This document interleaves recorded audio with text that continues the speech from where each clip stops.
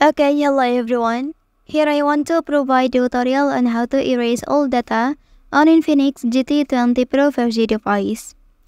Well, this action ensures that all your personal information, including contacts, messages, photos, and account data is completely removed before you hand over your device to someone else. Okay, so let's go to the tutorial. First, open the Settings application on your device. Once you are in the Settings menu, scroll down until you find the System option and tap on it. Okay, within the System menu, look for the Reset Phone option and click to open it. And to perform a factory reset, select the Erase All Data option. A warning will typically appear to inform you that this action will delete all the data on your device, including apps, settings, and personal files.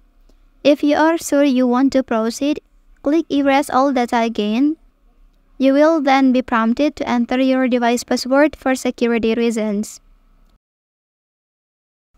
After entering your password, confirm the reset process by tapping the final Erase All Data button. Your device will begin the factory reset process, which may take several minutes.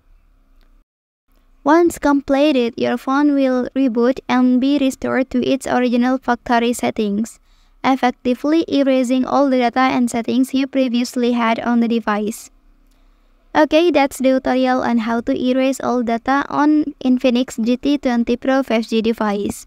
If you are helped by this video, don't forget to like and subscribe to get other information from this channel. Thank you.